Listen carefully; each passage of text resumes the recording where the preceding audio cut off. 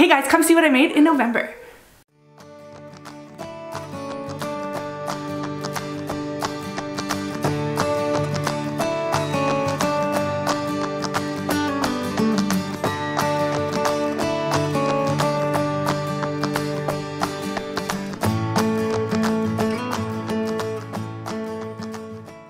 Hey friends, and welcome back to Sewing from Scratch.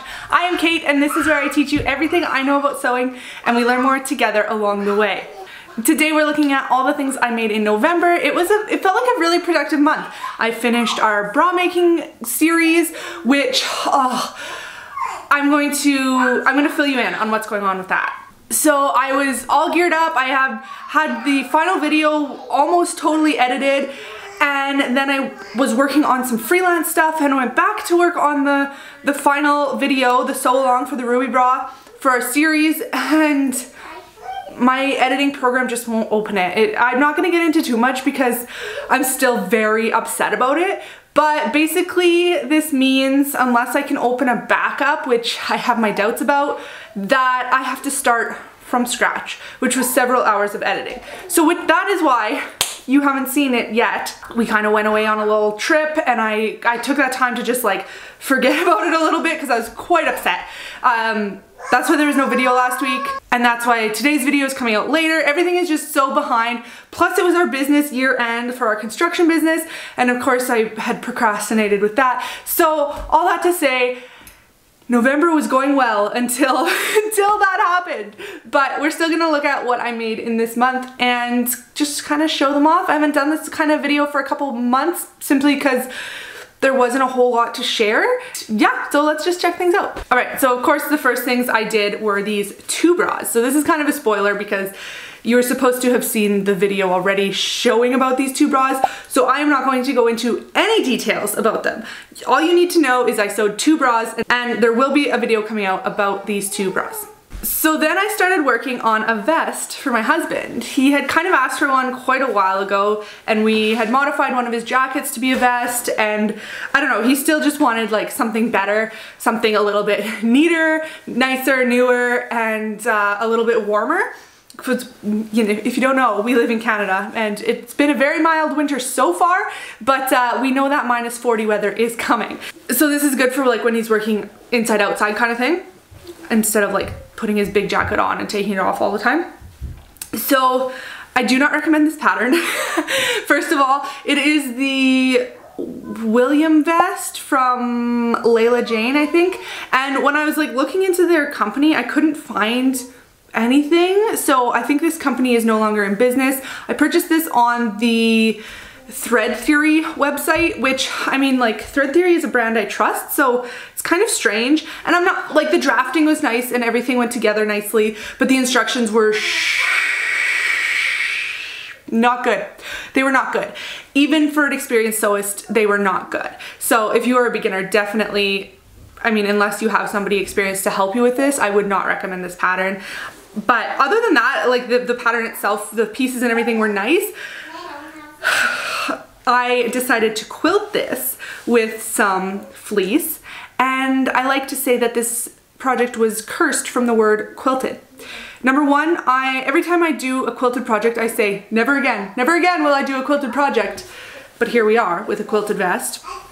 So that just, I mean, it just takes forever, right? And of course, I like to scrap together everything that I can. So I was doing just like pieces of fleece. I think I have some pictures. So of course that like doesn't ever go as well as I want. And then the spray adhesive, I didn't spend time looking for it and I should have, but that actually didn't turn out too bad. So that, you know, that was fine. Cutting the pieces, I used my projector, like I do for 99% of my sewing now. And I had to lengthen, so at first I made him a large, and it was like, it fit, but it was like, if he puts a sweater under it, it's not gonna fit, and that's what he wanted to use it for, was winter. So I made an extra large, and I lengthened, lengthened everything by I think 3 inches. And that included adding some extra length to the way the hem is finished, which I didn't need to in the end. And I'm not gonna go into like everything that went wrong because literally that would take me all day. But it did turn out nice. I'm happy with it. It has these welt pockets here. I did this like gingham, tan colored gingham for the lining, which I okayed with him. I was like, is this okay? Do you like this? Yes, yes, great, lining. Don't care as long as it's not pink. Cool. But he was not appreciative of the detail on the pocket. Apparently that should have not been so flashy. Flashy. So, he's okay with it now, it's fine.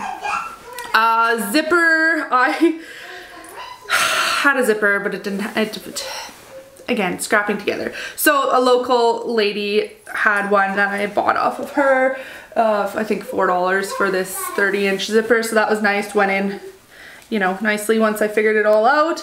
And then I did some snaps on, I did the, so there's different versions of this, and I did the one with the snap placket all the way down, and I think it finished off nicely. The only thing he says is that this one, like when it's inside, it kind of is flappy, so if he finds it to be an issue, we'll do another snap there. He wanted an inside pocket because I think like all men want inside pockets, and women, like heck, we have stuff too, right? So I did a little welt pocket here, originally sewed on the wrong way, fixed it, and then I did a little bit of detailing here because I was like, really? You don't, this was like right after he commented on this, and I'm like, all right, well, I'm gonna show you. So I just stitched in love you here. Very subtle. He actually didn't notice it till I pointed it out. I was gonna let him figure it out for himself, but I couldn't wait. And yeah, so that fits his phone, and that's what he wanted that for. And then I think everything else was to the pattern. I just added in this loop here for him to hang it. And I didn't add it in the seam, the collar seam, because I didn't think the lining would be strong enough. So I just stitched it through all the layers once it was done, and I made it nice and big so it can fit on like bigger knobs and stuff too. And then I just put in this tag, which is incredibly appropriate because this took basically all month, and I just kept like leaving it and coming back to it because I just couldn't anymore. And then when I didn't have the zipper, I was like in the flow, and then I didn't have the zipper, and then I had to wait for that. And so it's been like this whole big thing, but he's been wearing it, loving it. He actually was kind of miffed at me today. Man, I make it sound like he's mad at me a lot, but he's not. He's very easygoing, and I push him to his limits. But yeah, he was kind of miffed because I was like, do you really need to wear your vest today? And he's like, why? I guess not. And I was like, well, I need to film with it. So he left it for me, which I'm sure he's not happy about. But yeah, so this is the extra large, and it is a little wide on him, but he wears this one bulky, really bulky sweater underneath, and that's good. It's not, he said it's like the perfect working size, you know, for him to move around in, and there's still room like if he wanted to add another sweater as well. So all in all, I guess I can say I'm happy with how it turned out after all the struggles and struggles and struggles. So that's that vest for my husband. And then in between doing that vest, I kind of needed like, I think this is when I was waiting for the zipper, I needed like a palette cleanser. I'm like, I just can't, like I can't do anything complicated right now. So my daughter needed new leggings. I think she was down to like two pairs that were long enough on her, and the rest were like, I don't know, 3-4 inches too short. She had a major growth spurt apparently. So I whipped up 4 pairs of leggings from her, and I used the leggings pattern from Love Notions. And I made these in a size, it's like a 5-6 blend, but with the 6 length. She has a tiny waist and then longer legs, which I don't know where she gets that from. Definitely not me. So I made, and I made these all out of scraps because that's just the way we roll in my house. And so these ones are like Rough Rider inspired. Riders are in the playoffs, woo! Probably get our butts kicked by the Bombers this weekend, but if you're a Rider fan, leave me a watermelon emoji, please. Anyway, so I made her some of these to go with some shirts that I made, which actually I don't think you guys saw those shirts, but this was like the coordinates that came on the reports because they were panels. So the one leg is like the stripes with the game plays under it, and then this side is the watermelons with the subtle game plays inside that. Nothing special about these. They have the elastic waist. Love this pattern for my daughter. She wears them all the time.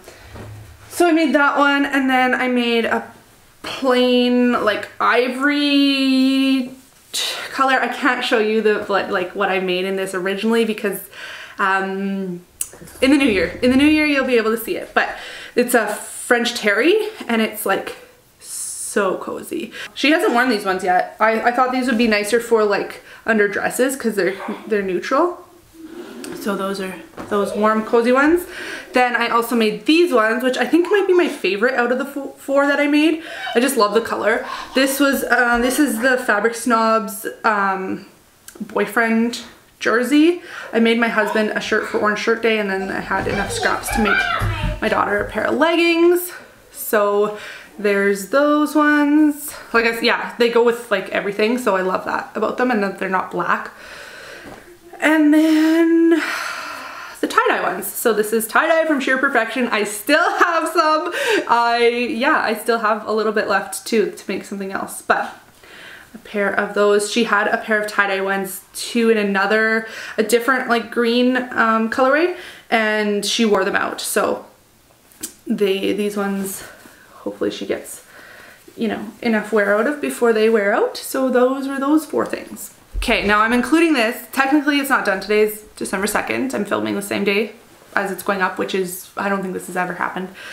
But I started this for her at the weekend, I think. Cut it out and everything, and then started sewing it up. This is a panel that I bought, I think 2 years ago from Sheer Perfection. Obviously last year couldn't use it. She didn't have any skating, so I didn't bother using it last year, and then now I'm doing it up this year. So the panel was had a flaw in it, a cut, so I was kind of working around that. Plus, I mean, panels just aren't like, there's not enough fabric to make like an entire sweater out of it. So I had to really get creative. I did some serious pattern Tetris on Inkscape with my projector, and it worked like really well. I was able to put the flaw in the, like make my fabric on the screen, put where the flaw was, and then I put where the actual design was. I made that like a pink rectangle so that when I projected it onto the fabric I knew where everything was, and then obviously laid out all the pieces. So that worked out really, really well. I did this is the Summit Peak hoodie from New Horizons. They are now Pattern Niche, and I did a 3-piece hood hack. I have a video for this on my channel. So it basically adds a gusset to the hood, which I love. The front of this got kind of wavy, which not happy about, so I'm gonna have to hit it with some serious steam and see, make sure that comes flat. I just used some coordinating French terry that I had in my stash. Again, that was scrap busting, and it was like just enough. I did some grommet patches, which turned out really, really cute. And we were kind of like scraping the bottom of the barrel on sizable grommets, and then we wanted to use these tiny little eyelets, but I didn't think they'd be big enough. So then I did the grommets, and then my daughter was like upset that she wanted the pink and purple and I didn't use them. So she just stuck them in the middle, and I'm like, hey, we can maybe make that work. So I kind of hammered them in there, and I don't have confidence that they'll stay, but I mean, for now they're working. So that looks kind of cute. And then I just had a zipper in my stash that happened to be the exact length. This pattern has like inseam, like princess seam pockets. This pattern also is a pullover style too. You don't have to do the zipper, so it has both options. And then, so it's not quite done. All that's left is I have to fold up the rest of this bottom band. You can't even see. Fold up the rest of that bottom band and then top stitch it down. That's just the way I did it with the zipper. And then just finish top stitching the drawstring channeling here and put a drawstring in, and then it's done. There's a couple places where, I mean, I should probably go back and fix, but realistically, am I going to? So yeah, this was something that I've been wanting to make for her for a while. She started she did like a fall skate in September, and then she started like regular season in November here, and I wanted to have it ready for the beginning of that, and obviously not, but it'll be ready for her next lesson. So yeah, it turned out pretty good. I made it a size 6, which is, it's big on her, but I wanted her to be able to wear something underneath as well, and also fit her for at least 1 more year, maybe 2. So it turned out really nice. I'm happy with the colors that I had on hand, everything like that. Again, if you don't know, I'm like trying to sew at my stash, like that's my main goal. So I haven't really been buying fabric except the other day. I placed an order on Destashify, but that is research, people. That is research for this channel. Stay tuned because you'll be getting to know all about Destashify. But yeah, so I'm trying to sew at my stash. We're doing pretty good. As you can see, like everything I showed you was from my stash, well, other than the bra stuff. But I still have quite a ways to go. So we'll see. We'll see how that goes. We'll talk about it next year. But for now, that is all I made in the month of November. December is going to be focusing on Christmas. Obviously, I don't have much to do, just a few little baby things I want to make up. And then jeans. Oh yeah. Okay, so I bought the Megan Nielsen Dawn jeans, and I'm planning, like I just did my Inkscape work on that, so it's ready to cut the muslin. But this weekend is going to be my mending weekend. So normally like I mend things as they come in, but I have a stack, like a giant stack of not so much mending, but alterations to do. Just things that like need a button or need, you know, a zipper replaced or something like that. I guess those are mending, but there's a couple things that I also need to alter. 2 pairs of pants that need to be fixed so that they fit me better, because I'm really lacking in pants. I have the pair I'm wearing, and then I have like 1 pair of jeans that I kind of like wearing out. So yeah, I have these 2 pairs of pants that just need a little bit of tweaking. They're new makes, like I've never really worn them, so I need to fix that. And yeah, so that's gonna be this weekend, and then Christmas, and then the Dawn jeans, I kind of want to get started on that. Don't know that I'll like finish it in December, but we will see, I guess. So anyway, stay tuned, hit the subscribe button. You can hear all about this in upcoming videos. So thank you so much for staying to the end. I hope you have a wonderful weekend. I hope you liked this video, gave it a thumbs up, and again, subscribe to my channel so you don't miss out on future videos. I will see you there. Bye!